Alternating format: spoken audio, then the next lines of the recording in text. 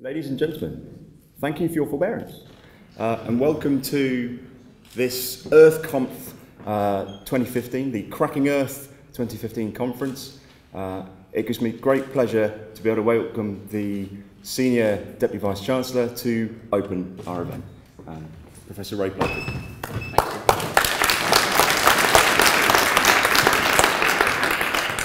Thank you, Tim. Good morning to everybody. I'm delighted to welcome you, as Tim said, to the 4th annual ISSR Sustainability Research event, Cracking Earth 2015.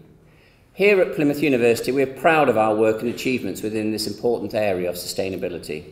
Our award-winning approach to sustainability, linking research, teaching, and campus operations together in a single endeavour, is why we are consistently ranked as one of the greenest universities in the country and indeed the world. This year, we've secured our position as the #1 higher education establishment in the People and Planet League table. This is the most comprehensive assessment of a university's sustainability credentials in the sector. So can I ask everyone to give a round of applause for everybody that was involved in that? So well done.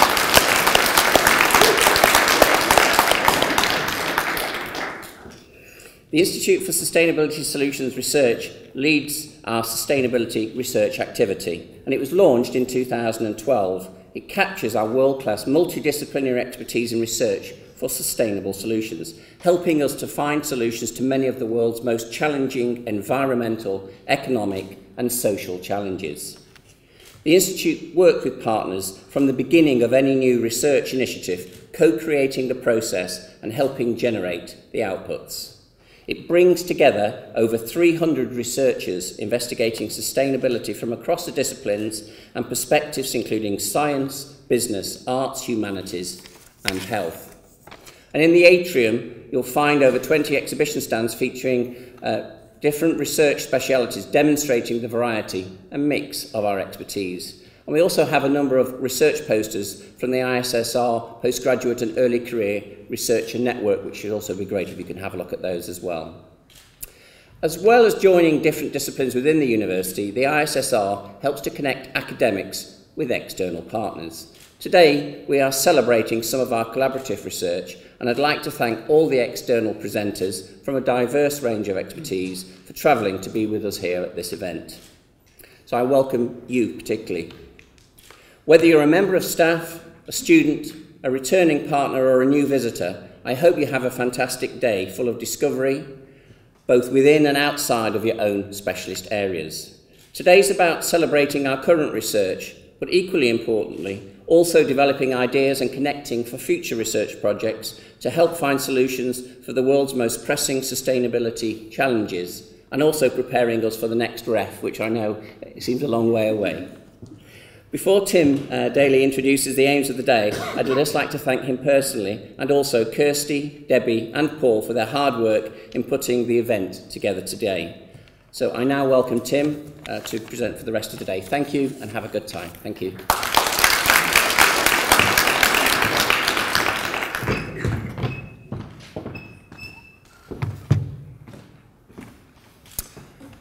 Well, welcome. I've got something important to say today, and that is, today is our 3rd birthday. Yeah, no, small clap, oh, wonderful. Today's our 3rd birthday, and at the risk of sounding like an unwanted grandparent, I look out today and I say, haven't we grown? Haven't we? Isn't it wonderful? Yeah, so our 4th annual event arriving now late April 2015, and in that time since our launch in the very first event in April 2012, we've grown to now become what we're happy and confident to say is the largest annual sustainability research event in the Southwest. So give yourself a round of applause, please, ladies and gentlemen, for being part of the largest event in the Southwest. It is a celebration of excellence, and it's also, as Ray said, a celebration of collaboration. So we're very keen to ensure that we continue to work with external partners, we break down ivory towers, we work on projects that are of relevance to the world and which help improve society. And that's a key part of what our institutes generally do within the university, as well as a key part of the ISSR. The university is about to announce in the very near future some very exciting new ways in which it will be celebrating its research strengths going forward, and as Ray mentioned, through to REF 2020. So we're in a really very strong place, and fundamentally those principles about collaborative research and working externally with external partners that can use that research is fundamentally foremost to what we're trying to do. So today is a fun-fired, joyful, and exciting day, and that is captured within our structure. So we have very, very short fire, and it will be short fire. The taser has not been deployed previously, but I know Kirsty has a zealous wish to use it, on 5-minute presentations, much like the Petra Kucha or Ignite style. So there won't be any questions that follow particular talks. Instead, I'll be asking each presenter to come up as per their structure on the schedule for the day that we have.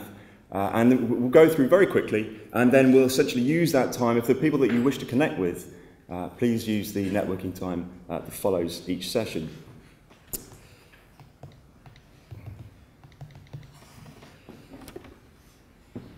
What would success look like today? So we have a range of people here. We have a wide audience. Those that are early in their research careers, those that are more established in their research careers, those who are here to see how they can influence the research process, and those who wish to use the research process to change lives.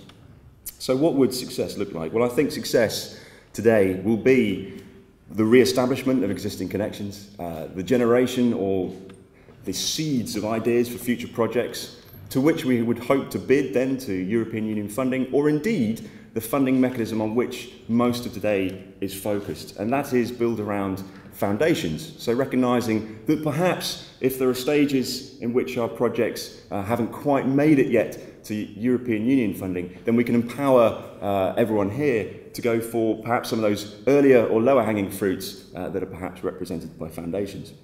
And we'll be welcoming shortly a team from the RNI to give us a brief on exactly what opportunities are available. So success could also be enjoying a nice croissant, or it could be coming away from here recognising that Plymouth, as Ray mentioned, is the #1 institution for sustainability, and we are very, very proud of that, and we continue to try and do more to maintain that position. So a curious link here. One of the things about sustainability is a recognition that we all come from the soil and we use the soil, and indeed we'll be hearing later on today about the importance of managing the carbon assets that we have and the soil from which we get our agriculture and other things. So I would encourage you, ladies and gentlemen, to visit the Peninsular Arts Gallery, which is also in this building, where we are running and hosting a soil culture art exhibition, and that's running through to the end of this coming month, so to the end of May. Please do enjoy that as well as enjoying the rest of the conference, but bear in mind, don't miss out on the conference. You'll be missing the best bit. If you think we've done well as well, then please feel free to sign up and answer our survey. We're always interested to know your thoughts on what could be done better or what we're already doing that you value. And you can either do this online now, or there are iPads in stands just outside in the focal point or the cross point area outside. So do please give us your opinion. We very much value that. So we have no scheduled fire alarms. So if you hear the customary siren, I'd suggest you wave your hands in panic and walk out the door. No, we'd rather just have you walk out steadily and gently, and then follow the signs to the nearest meeting point. Toilets are available on this floor, but if you fancy a long walk to stretch your legs, they're also available on other floors as well. Okay, and those are signposted. So we're not expecting any ridiculous interruptions other than Kirsty holding up the signs telling people to speed up or get off the stage. So with that in mind then, can I welcome Susan and Paola to the stage to give us our background into working with charitable foundations. Thank you.